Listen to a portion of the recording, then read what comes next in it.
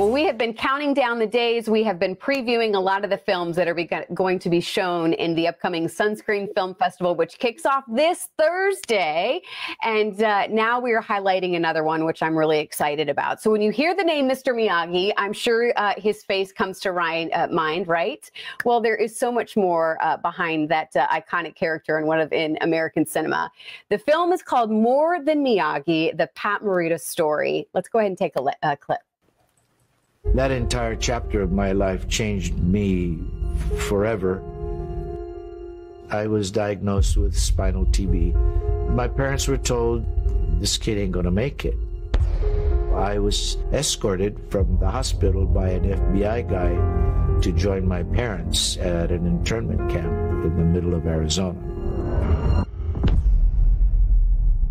Wow, again, just one part of his story. And joining me now, I'm so happy to welcome Kayvon Derakhshanian, the director of this film, and then Evelyn Morita, his wife, who is also in this and helping to tell his story, his legacy.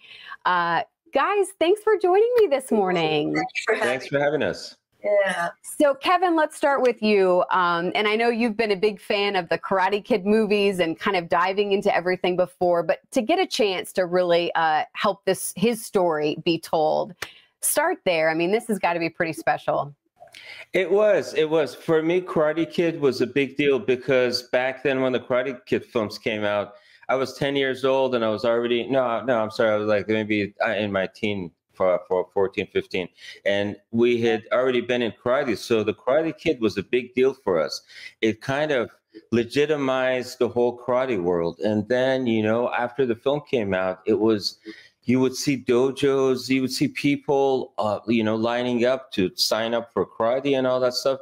So Pat made a big impact with the karate world. So when I ended up meeting Evelyn and I interviewed him for my previous documentary, I mean, this was a dream come true for me to be able to tell his story because I had met him one time like 30 years ago, and who would have known, like back then I would have been doing a documentary on his life. So I'm very happy that Evelyn was, trusted us to tell his life story. So thanks, Evelyn. So, and Evelyn, I know that it was a little hard, you admitted, to maybe look back at some of these memories. I mean, it wasn't the easiest thing to do, but you said you realized how important it is for his legacy to be remembered. Oh, absolutely. I mean, it's a story that deserves to be told because, it's nothing short of a miracle that he succeeded how, the way he did after going through all these tremendous obstacles from the time he was born.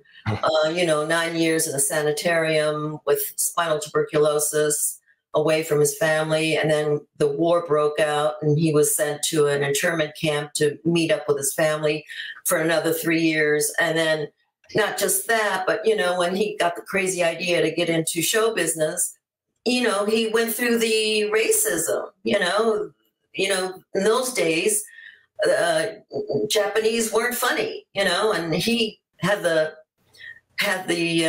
fortitude to get into the business for whatever reason. And I think it was a way to deal with his depression. And, it's very common for performers to have a sad past, and they draw on that, and it's easier to make a joke out of it or, and he drew from that past pain, and that's what made him such an incredible actor. And so it was just so important that his story be told because it is part of his legacy. So in this, you hear him sharing his story because he did a number of years ago, kind of a longer format interview. So you hear him. Mm-hmm. But then as you saw in those clips, some of the actors that we know and love, from his group are a part of this as well. Right, Kayvon? Right. We were lucky enough. When we started this project, I went through IMDb and I looked at all the films that he's done. And we basically went and hit up everyone that was in any way part of his life. So all the people that you see are the people who actually wanted to help out and contribute. Henry Winkler was very nice. Ralph Macchio, Zabka. I really thank them for being a part of this project. And we had nothing but love from the beginning of this process. So So far, so good, you know. Yeah, and I keep saying we're out of time, but timing is everything. I know there's been just an explosion again of Karate Kid and the Karate Kid family with Cobra Kai. So again, I can't wait to watch this. We're going to put details on when this is shown. I know you guys are hoping to both be there, right? Yes, we're going to be there. Definitely. Yes. And there's going to be Q&A after the film, so if people are interested, we'll see you then. Yep. So again, it's going to be shown on Saturday. We'll put all the details on our website. There it is, May 1st at 2:20. Such a treat to have you on our show. And again, I can't wait to watch this. Thank you so much, guys. All right, thank you so much for having us.